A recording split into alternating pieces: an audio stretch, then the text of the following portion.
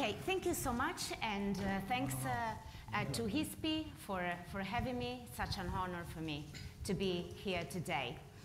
As you see, the session is about building up the supply chains of the future, given up the disruptions that we had due to the pandemic. The situation is very difficult. The international trade is predicted to undergo a very difficult time. So we will be talking about this, of course, concentrating on the Mediterranean area. So thanks to my guests. I'm very pleased to have you here. But let me start with the opening remarks made by Manlio Di Stefano, Under-Secretary of State for Foreign Affairs and International Cooperation for Italy. Mr. Di Stefano, if you can go to the floor. Thank you.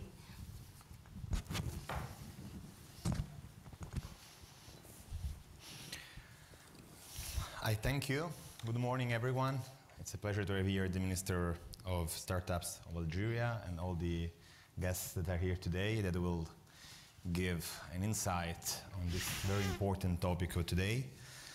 Honorable guests, dear friends, it's my great pleasure to join today's forum specifically focused on regional trade and the threat of illicit trafficking in a post-pandemic Mediterranean.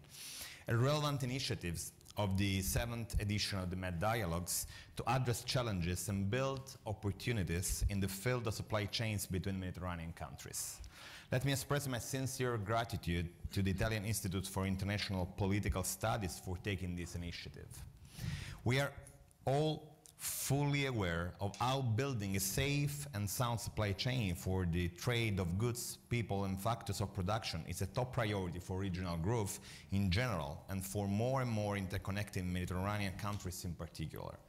As I had the opportunity to remember 2 days ago at the initial event of this edition of the Med Dialogue, the Mediterranean Sea is not to be considered a dividing factor between our countries. Instead, it unites them in a common history and a shared future.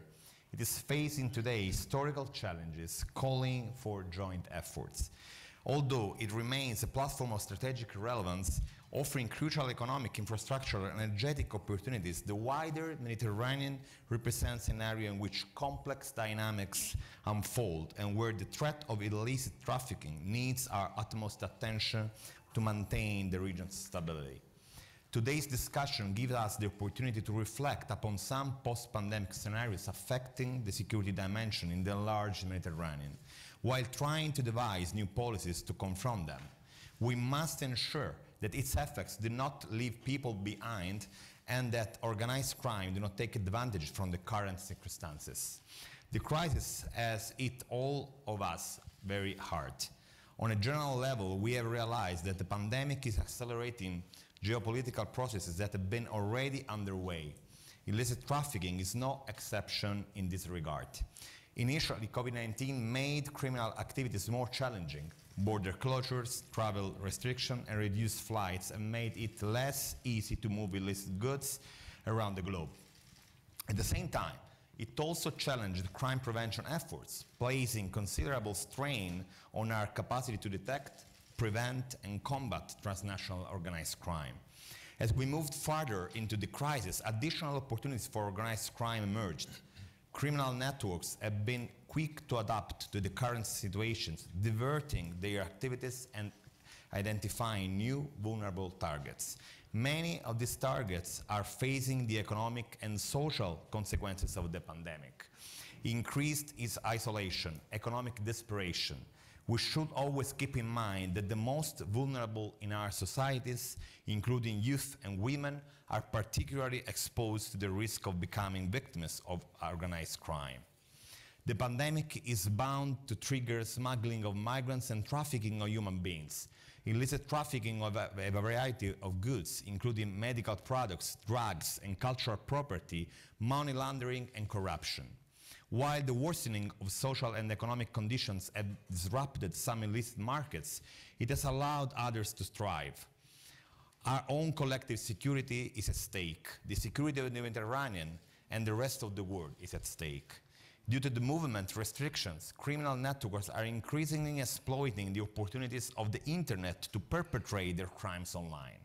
Added to this is the fact that the increased use of the internet during the pandemic has increased the pool of potential victims of cyber fraud and buyers of products deriving from illicit trafficking.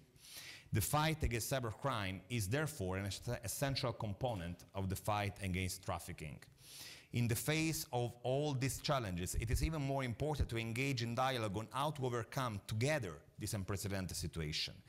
The crisis has reminded us that multilateralism is the only way forward. We must reinforce our cooperation. We need to develop strategies to address the root causes leading to organized crime and booster the cooperation of our law enforcement agencies and juridical actors. In doing so, we must, of course, uphold to our international commitments. Italy attaches the utmost importance to the international cooperation in countering transnational challenges, as proven by our commitment to the United Nations Conventions Against Transnational Organized Crime, also known as the Palermo Convention and its protocols. Italy also contributes to several international projects aimed at improving the ability to prevent and combat illicit trafficking. For example, we recently funded a United Nations Office for Drug Control and Crime Prevention project on combating firearms trafficking with a focus on the Sahel, which also includes organizing a seminar sub-regional on cooperation in criminal matters. Over the last few years, we have promoted the issue of trafficking in cultural assets within the Organization for Cooperation and Security in Europe, supporting numerous training activities for law enforcement experts, with a focus on specific threats in the Mediterranean area, in the Balkans, in Central and Eastern Asia, enhancing the exceptional experience of the Carabinieri Command for the protection of cultural heritage and favoring the establishment of a network of contacts for an effective action to combat the phenomenon. Finally, respect for human rights and fundamental freedoms should always guide our action. This is a central component for our effort in preventing and countering organized crime, even during exceptional circumstances such as the current pandemic. For all the reasons that I've just said, it is very important, the panel that we will have today. I thank the guests for that, and I'm sure that they will give us a real insight on how we can prevent all these problems that we are facing today. I thank you all for your attention, and I wish you all a fruitful panel of discussion. Thank you. Thank you, Undersecretary. Thank you for your interesting note that pointed out some of the main issues we will be discussing today.